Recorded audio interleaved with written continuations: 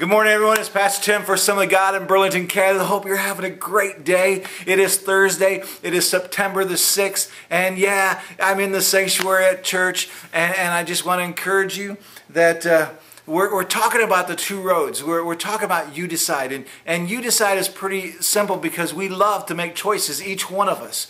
Well, so let me give you a couple signs of that you're on the road to lead to life. Number one, your faith. Faith is trusting in something that your senses cannot pick up on. Faith is doing things without being able to know the outcome. Without faith, it is impossible to please God, but the opposite is true. The reward of faith, trust, and dependence upon God is that leads to praise Him.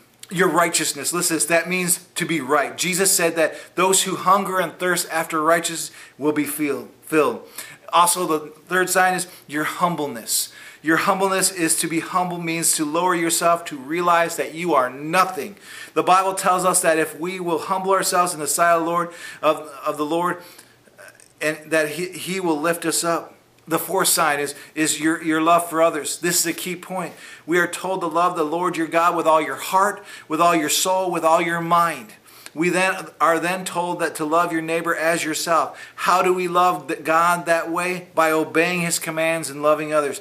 The fifth sign that we see in this is what your desires, what motivates you, what's your priority, those things that show up as important to you. The psalmist tells us that God fulfills the desires of those who fear Him. He hears the cry of and saves them. Psalms 145:19. While we can see all the wonderful blessings of following God, we also have to see the consequences that is in this passage of Scripture. And you might say, well, what do you mean? The consequences. There's choices in everything that we do. In everything that we do. And what I'm talking about is your faith and your righteousness and your humbleness and the love for others and your desires. And putting your trust in the Lord. And this is the road that is on the narrow path, which is, a lot of people don't like church because they think it's all about a bunch of rules. But it's not about a bunch of rules. It's about following the Lord Jesus Christ that leads to eternal life. And you might say, well, what about those big 10 that we always hear, the big 10, the things that we can't do? But you know what? You can do so many more things that is healthy and viable for your life, for the Lord, if you give your life to Him and watch what He does in your life. And see, the fact is, following Christ is a place of freedom. See, as a Christian, I don't have to worry about the things and the addictions of this world. I follow Christ. I follow Christ with all my heart, and there has been a big change. Growing up, my mom was a Christian, and I remember every morning before school she'd open this book and read devotions.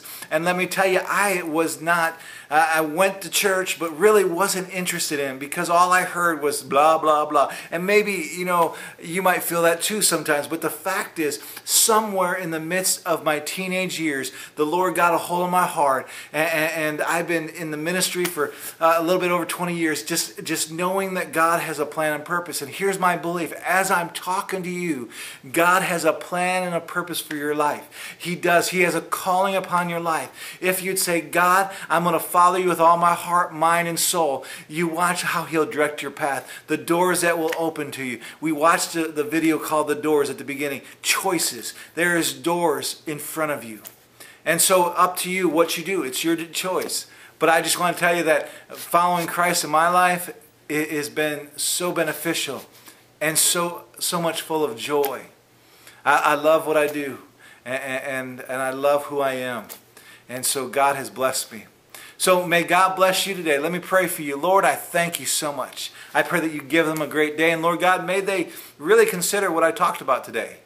Lord, may they listen to your still small voice in your name. Amen. God bless you. We'll see you tomorrow.